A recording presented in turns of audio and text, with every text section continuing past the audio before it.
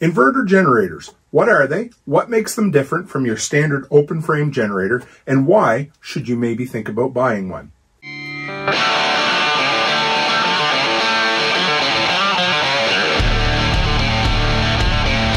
Hey guys, Toolman Tim here. Welcome back to the workshop where we create community, find freedom, promote preparedness, and share success. Back with another generator video for you, so let's dive right in. All right, so today we're going to talk about inverter generators versus open frame generators. What's the difference? Which one's better? Why should I spend more money on one? Let's talk about what makes an inverter generator an inverter generator. So we need to understand open frame generators first. These guys run just like your typical vehicle. They have an engine that drives an alternator. That alternator sends dirty, jagged power straight to the control panel, straight to the plugs right there. So, it's efficient, but it's not the cleanest power in the world. So an inverter generator does the same thing. It runs an engine that drives an alternator, but from there, it runs it through a rectifier that turns it into DC battery style power, then runs it out through an inverter, which cleans it up and gives you pure sine wave power. It makes it clean so that it's really good on electronics.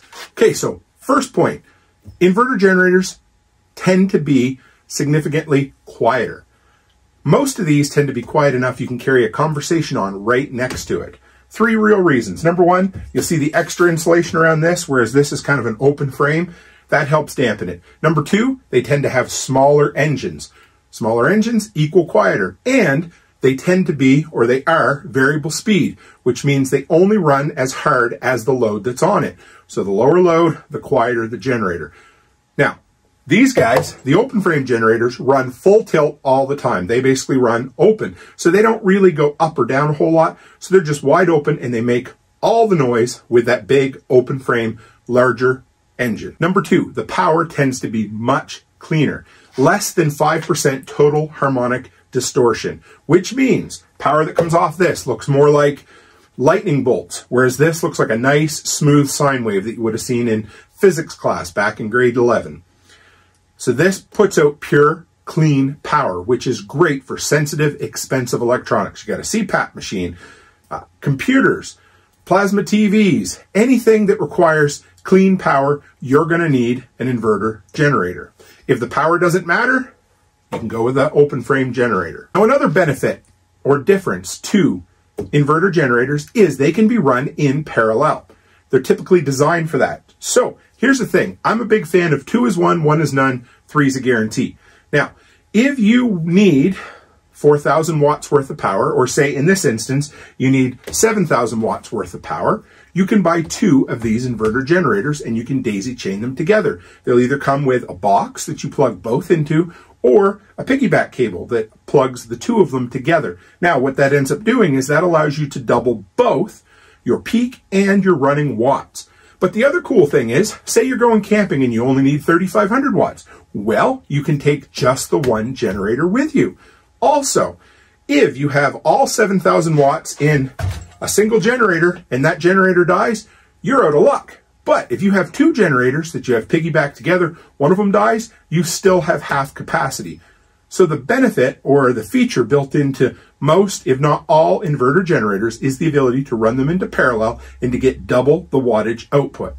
Next, inverters run at variable speed. Like I mentioned before, these basically run at a standard RPM, whereas inverter generators are intelligent and they will ramp the RPMs up or down depending on the load. And what's really cool about that is you tend to use less fuel. So these will run longer on the same amount of fuel simply because it only uses the fuel that it needs. Now, what are the drawbacks to inverter generators? Well, the first one is they tend to be a little bit more expensive. You're going to pay more dollars per watt with the equivalent inverter generator versus the equivalent open frame standard style generator. So I ran some numbers. I grabbed 2 off of the Harbor Freight website that are as close in size as I can get, and I crunched the numbers for you. A Harbor Freight 3,500 watt inverter generator works out to 27 cents per watt available. Open frame Predator generator from Harbor Freight is 4,375 watts.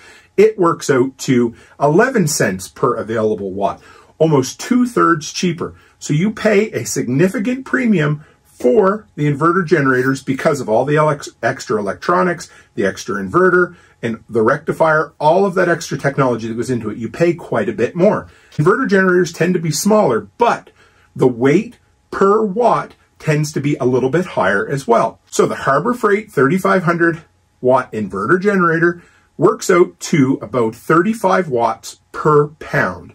And the Harbor Freight 4375 watt generator works out to right around 41 watts per pound. So not a huge difference, but a difference nonetheless.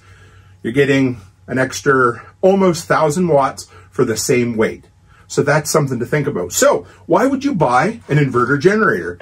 Well, the big thing, two big reasons that most people would want an inverter generator. Number one, if you're in an area where OPSEC, operational security, is important, or you're going to a campground where noise is a premium, or you just can't stand the noise of a generator, you don't want to piss off your neighbors, these work.